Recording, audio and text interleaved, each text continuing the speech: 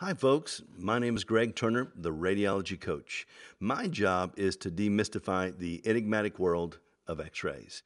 As many interested candidates begin their search for radiology schools, they are saddled with the daunting task of trying to figure out which programs will best work for them.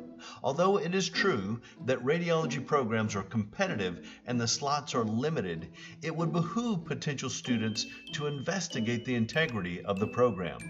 In this video, we are not intending to discredit any institution, and we understand that there are many great programs that can be exceptions to the rule. We are simply empowering you to recognize good programs when you see them. Here are 6 characteristics to look for in X-ray schools. Number 1, the school is hospital or university based. This generally goes without saying as a standard for accredited schools. Radiology programs across the United States are, in most cases, based within a college or university or sponsored by a hospital. This is the standard because these host establishments have the resources to provide the necessary means and materials for adequate training. They harbor strategic relationships and provide clinical access to proper training environments.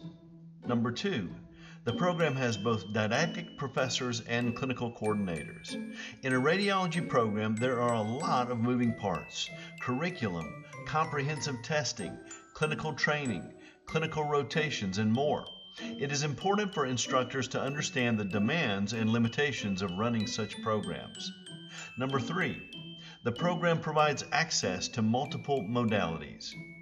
To receive comprehensive training in radiology, schools should provide rotations in the modalities that are standard in medical imaging departments.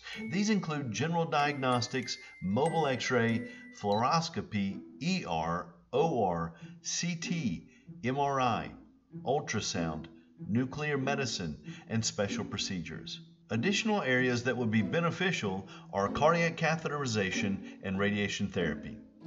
Number 4, the program provides access to multiple facilities. Even if a program offers many modalities, it is beneficial for students to experience different clinics and hospitals to understand the workflow, different patient populations, demands of the department, and varying image protocols. This offering alone prepares students for adaptation to new environments. Number 5, ASRT recognition. This goes without saying that a student should only attend programs that are endorsed by the American Society of Radiologic Technologists. As a reminder, these are 24-month-long programs that include clinical rotations and classroom studies. In order to administer x-rays in hospitals and primary markets in the United States, a professional must complete this course of study. If a program has yet to obtain this recognition from the ASRT, or a school has lost their accreditation, the prospective student attends the school at their own risk, possibly compromising their ability to obtain certification. Number 6, the school has a strong track record for registry testing. After students complete their schooling and training, they are then required to pass the National ARRT Registry exam. They must achieve a score of 75 or higher to pass the exam. Currently, 11% of all graduates fail the examination. Although this seems low, this figure may vary from school to school. Therefore, prospective students should inquire about the passing rates of outgoing RTs. A program that yields above the national average reflects stellar training and focused learning.